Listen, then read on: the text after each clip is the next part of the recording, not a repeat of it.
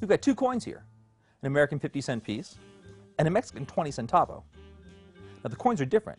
One's copper, one's silver, one's Mexican, one's American, and one is actually smaller than the other. You'll notice that the centavo is just a bit smaller than the American coin.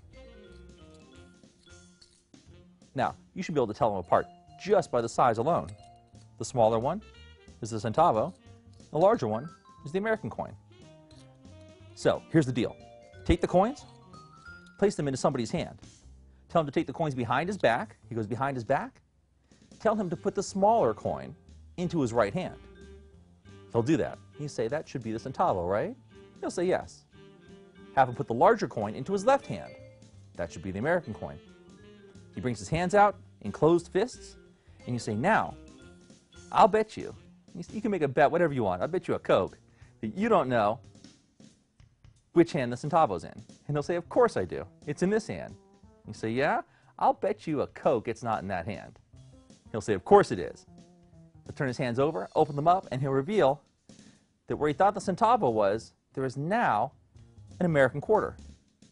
And the other hand is the 50-cent piece. The centavo is completely gone, and you have just won your bet.